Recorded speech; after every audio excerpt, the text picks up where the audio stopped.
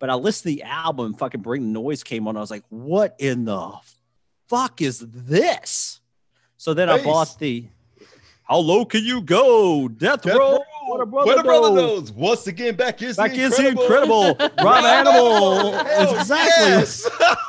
Deep Public Enemy #1. 507 Freeze. And I got done. Oh my God. So yeah. Oh yeah. So yeah. So long and short is I heard that. So then I bought the Yo Bum Rush the Show tape. Yes. And I was like, this shit is, and I love the East Coast rap. Everybody loved the West Coast rap. I was not West Coast. I wasn't the NWA guy. I wasn't all that shit. EPMD. I love EPMD. Eric and Parrish making dollars.